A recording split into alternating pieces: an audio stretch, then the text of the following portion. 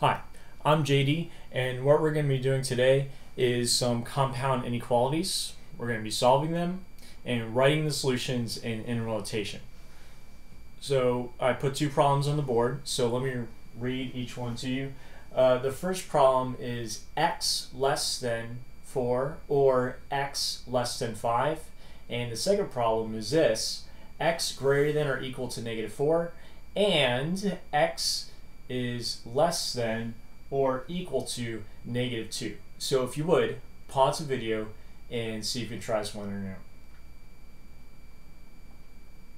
Alright, to solve these, the easiest method is to see it visually and then reason, okay, how am I going to set the interval? That's it. So first, draw your number line.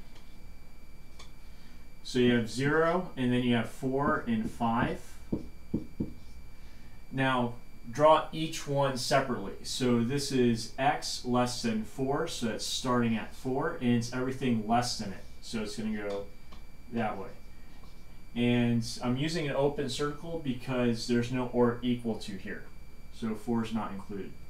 Next, now I'm going to draw it probably a little above, so that'll be above this line, so I'm not overlapping in any way, so I can see each of them separately. X is less than 5, so I start at 5, open circle, and it's less than. Now, as far as an OR statement is concerned, it's a union. So with a union, it's everything. Right? Visually speaking, with two Venn diagrams, it's everything. So it's either where both of them are true or just one of them is true. Like for example, 4.5 doesn't fall on this line, sorry, this ray, but it falls on this ray. So 4.5 would be a solution because it's an OR statement. So it would be 0, and 0 falls on both. So it's going to be everything. So it's going to be from 5 and over to -infinity. And when you write it in notation, it's always left to right. So you're going to start at -infinity, and it's going to stop at +5. And it's going to be a parenthesis because the 5 is not included. Alright, let's look at the second problem. The second problem is an AND statement. So first do your number line. You have 0, then you're going to have -2, and then -4. Do one at a time, graphs.